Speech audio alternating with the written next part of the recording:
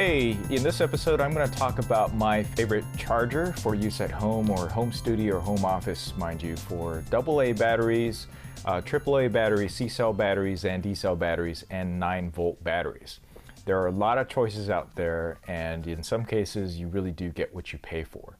So the one I have is the Anker Energy 16. And I really love this because this is an easy, no frills, no buttons type of charging device that you just go ahead and slide in your batteries right in the electrical contacts. It charges up to 14 AA or AAA batteries at one time, or seven C-cell, D-cell batteries at one time, plus the two 9 volts at the same time. And really, it gets super simple, right? It's completely automatic. The features on that I love is also that it not only does everything automatically, you just have to make sure that you put the batteries. The only thing you got to do is make sure you put the batteries in there in the correct polarity, right? Negative and positive. The tip point, the tippy part is of course always the positive. So that's the only thing you got to watch out for when you stick it in. But that's true of just about every single battery charger out there that charges nickel cadmium and nickel metal hydride batteries. Right. So I charge a lot of these throughout the week or the day, just simply because I use them a lot. I use them for security lights. I use them for my flashes. I use them for other devices that just all over the place. Okay. And this just really makes it easy. So the Energy 16 Plus really is the biggest one that they sell. They also sell a smaller version. I wouldn't recommend necessarily bringing around the 16 and the 8 Plus on mobile location shoots or when traveling, simply because it's kind of big and kind of heavy. These are German designed and engineered, and I do believe that they are German made as well, but it wouldn't surprise me if they were made in China. I was looking around for information about that, and I actually couldn't find it. So I'm looking at the instruction manual here, and here's some functional overview, right? It charges 1 to 12 micro or basically AAAs and AA cells, or 1 to 6 baby C or mono D cells, in addition to the 1 or 2 pieces of 9 volts. So this overrides what I was saying earlier. Plus it has 2 USB charging sockets as well, so you can go ahead and charge a tablet, for instance iPad. It'll support up to 2.1 amps on the output, so you can go ahead and charge a whole tablet that needs 10 watts of charging in there. This will automatically charge nickel metal hydride batteries or nickel cadmium batteries. Very few of us use nickel cadmium batteries now because nickel metal hydride is generally the better choice and safer environmentally. However, some solar light systems outside still use nickel cadmium. What's also cool is that, again, as I was saying, it's just basically a one-step process. You take the cell and you slide it in there. And basically the first 10 seconds or so, the unit then determines what kind of capacity or what capacity it's in. It determines the chemistry and the capacity and what condition the battery is in.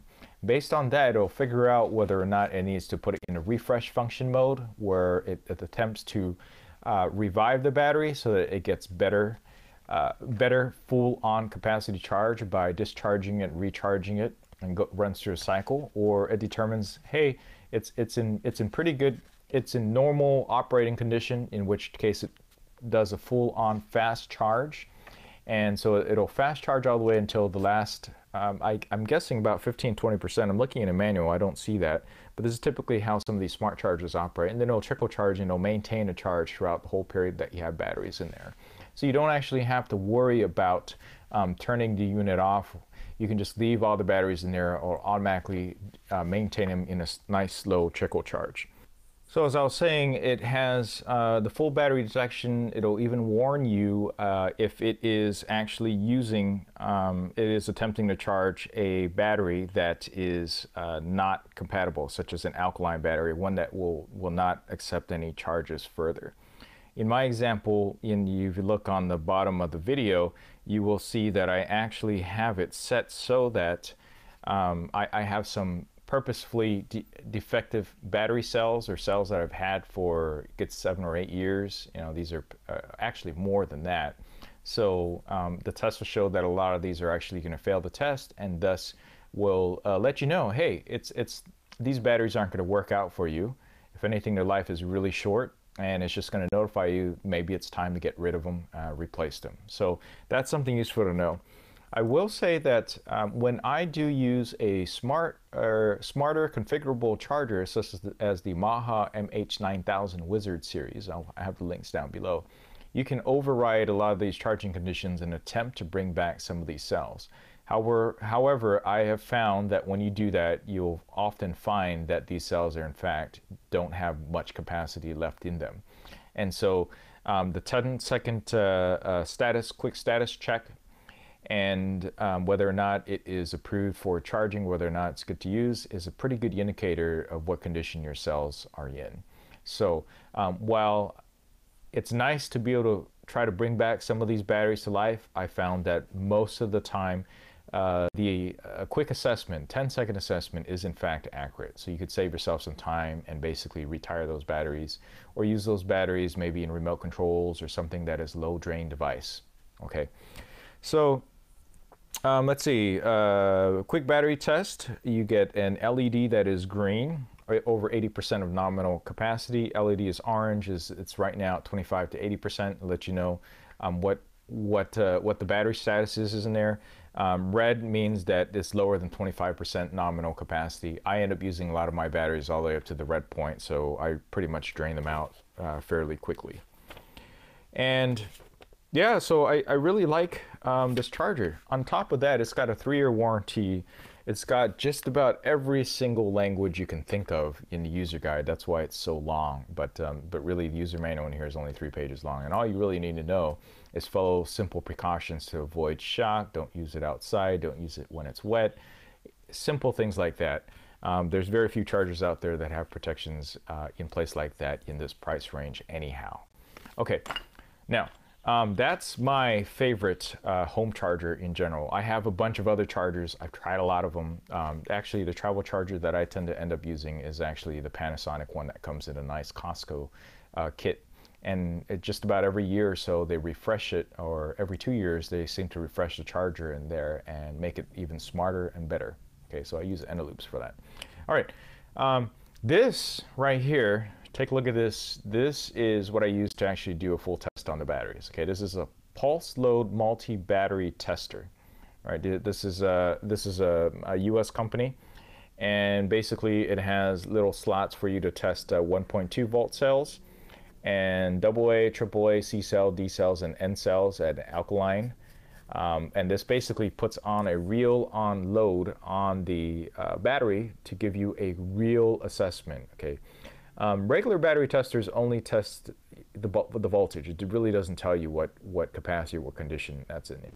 In order to do that, you can actually run some, you could use, like, for instance, the Maha 9000 Wizard series battery charger to figure out what the true capacity of the battery is. But it doesn't really tell you necessarily the life, right? And the discharge rates it can do, how much longer it's going to last. This actually gives me a fairly accurate assessment on the batteries. So if you do go through a lot of these batteries and you don't know what condition your batteries are, this is really great. I'll try to put a link down below for this. I got this a really long time ago. So it's kind of pricey, but at least you know that when you go out and you're using batteries, you can account for which ones are actually going to give you that full life that maybe you need. There's nothing worse than when you're going on site and you're really counting on these batteries to produce the flash outputs, for instance, for you photographers, the flash output, or if you use video lights that use AA batteries, to go ahead and make sure that it gives you that maximum amount of time that you were expecting. All right, that's it for this video. I hope this was useful to you. If you are thinking about purchasing any batteries or anything like this, or basically anything on Amazon, please use my affiliate links. That helps to support this channel and the videos that I create. Okay, but other than that, none of these are sponsored by anybody. It's all stuff that I purchased on my own and stuff that I've used for years. Okay, speaking of years, in case I forgot to mention it, this also has a 3-year warranty, which is very unusual for a battery charger. So that just goes to show the quality of this. Okay, before about that, I want to talk about some negatives. This is really not a great, necessarily great travel charger. The unit's pretty heavy. Okay, it's pretty big and it's pretty heavy. It was definitely bigger than what I was expecting, but it's got a lot of a lot of stuff in there, a lot of electronics and protections in there. So that's expected. If you want something smaller, check out the Energy 8, right? And I think they may have a smaller one. If I find it, I'll definitely link it in the description down below, or you can check out the QR code. And if you're watching it on TV or tablet or something, you just go ahead and scan that, and you can get that on there. Okay, thanks for watching. I will catch you in the next video.